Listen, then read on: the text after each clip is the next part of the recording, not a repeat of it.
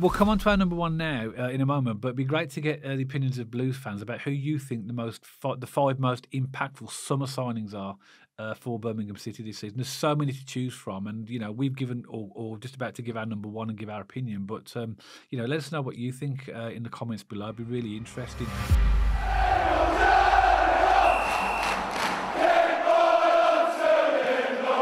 So welcome back to BCFC Royal Blue. And I think it's fair to say that Birmingham City have made one or two decent signings over the summer transfer window. And actually that's been reflected in the start to the season, with Blues having their best ever start to a Football League season.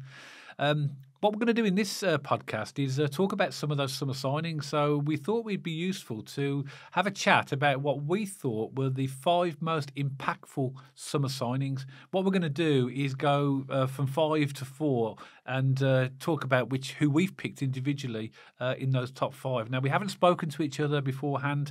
I've got no idea what Matt has picked.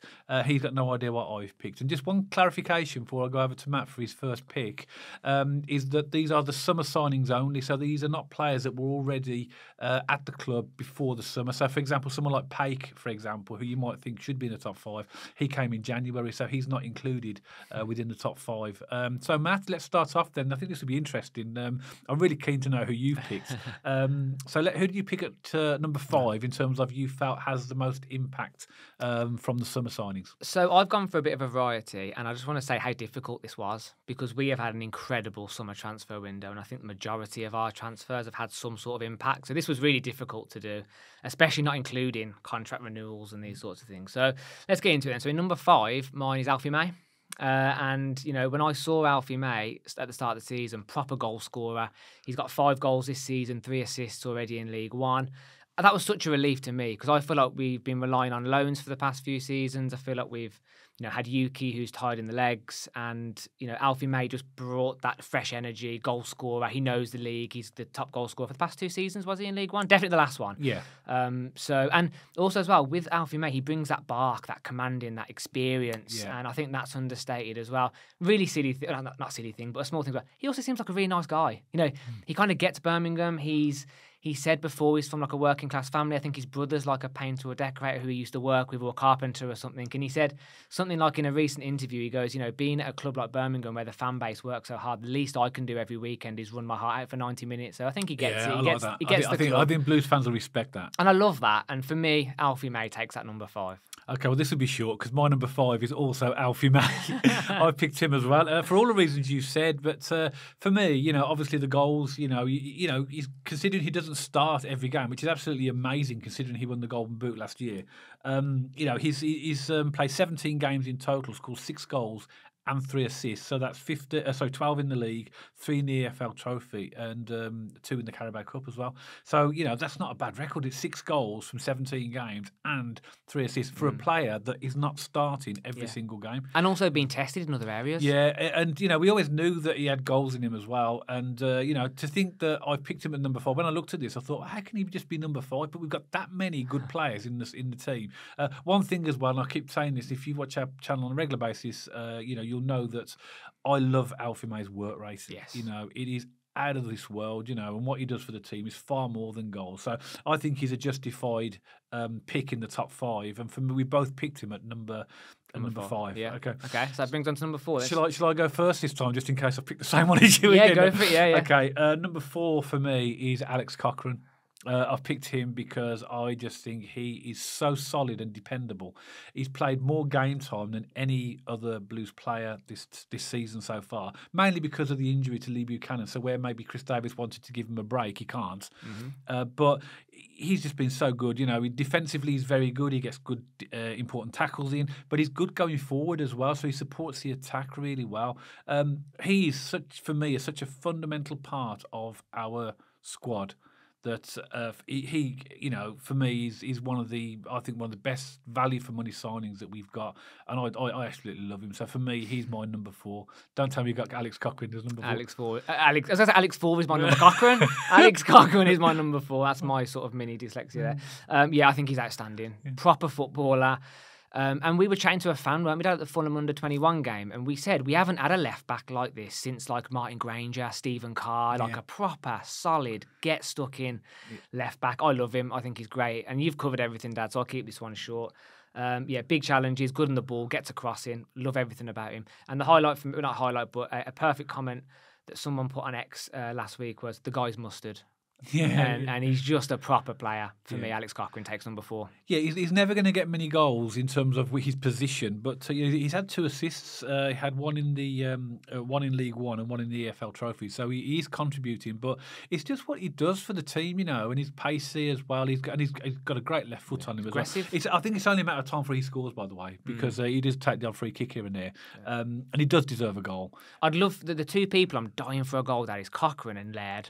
I'd love for them to get on the score sheet soon. I think they deserve a goal. Yeah, I think you're right as well. His heat map as well. I have to refer to heat maps. You know that his heat map is insane.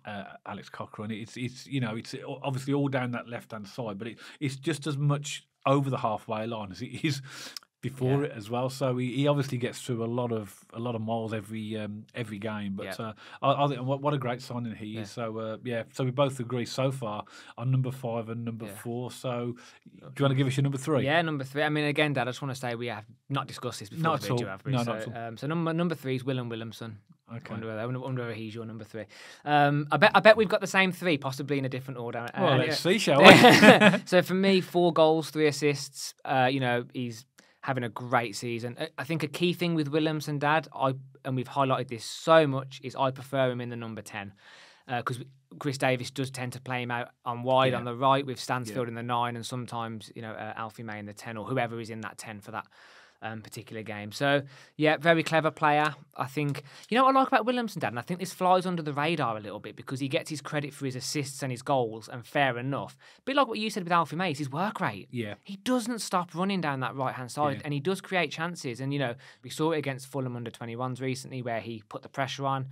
The defender pushed it through Stansfield. Williamson got in, another lovely assist there. So, great plan. I think what's interesting with Williamson, Dad, is, you referenced before the kind of Peter Crouch theory. When someone's that tall, they shouldn't be that technically good. It looks clunky, doesn't it? Yeah. But I think I've gotten over that now. And me and you have spoken highly about Williamson since he's came in. I think he's been outstanding. Yeah, and actually, not that he's in my top 5, but you mentioned he had 4 goals and 3 assists. Actually, that's in League One. Yeah. If you look at his total record, he's now had 6 goals.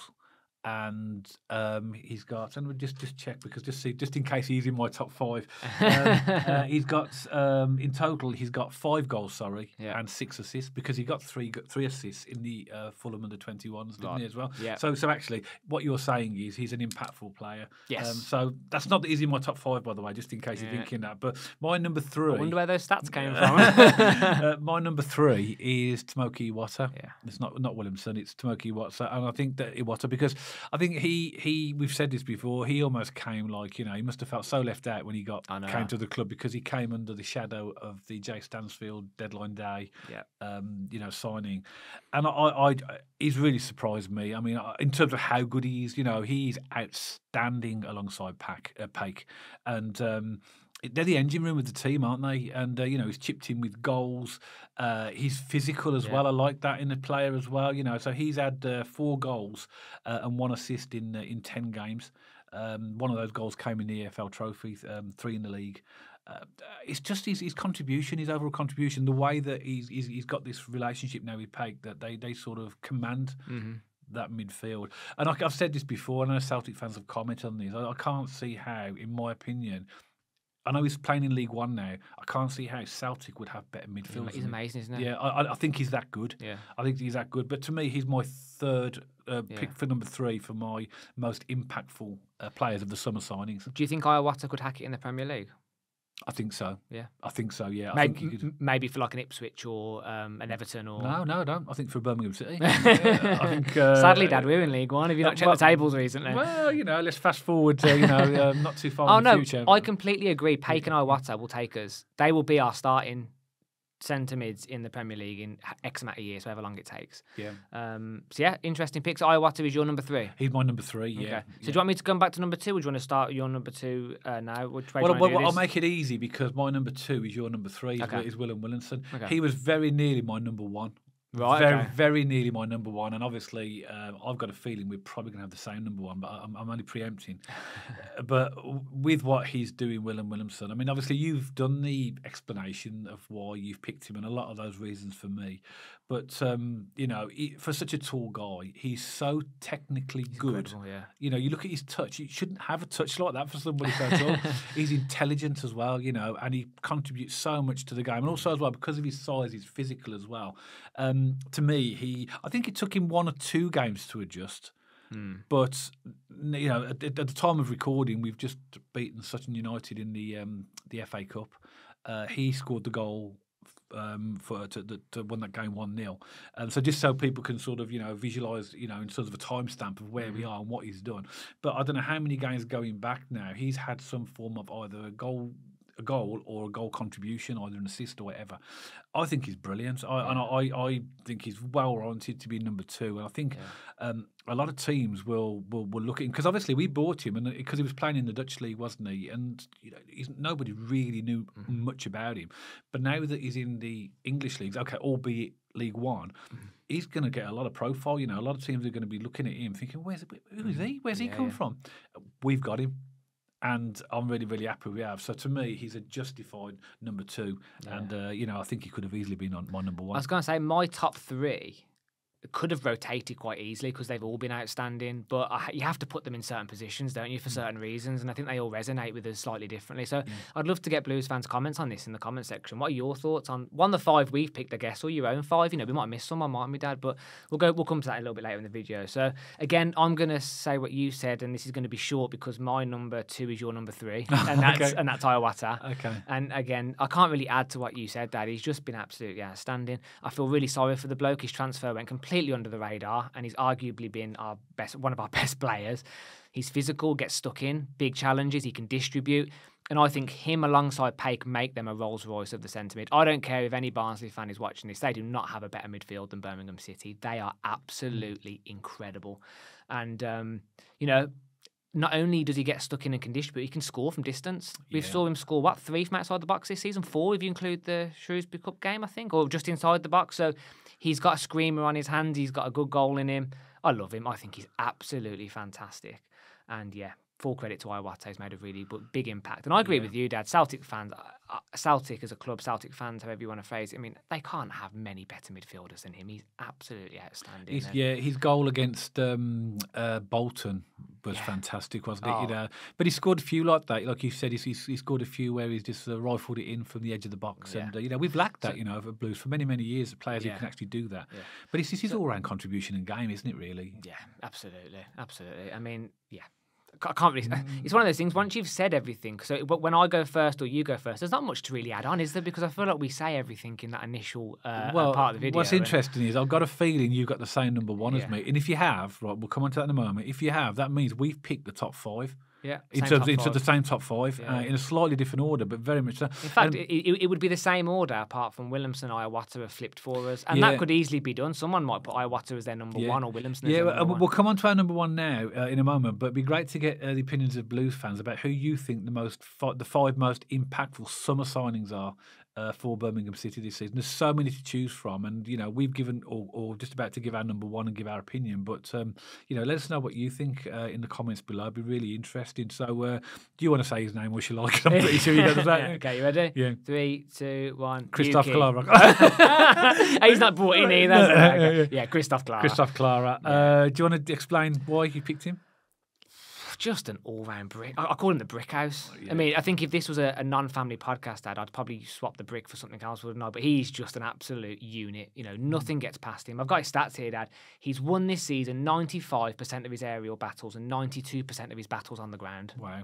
90% and above on the ground and in the air.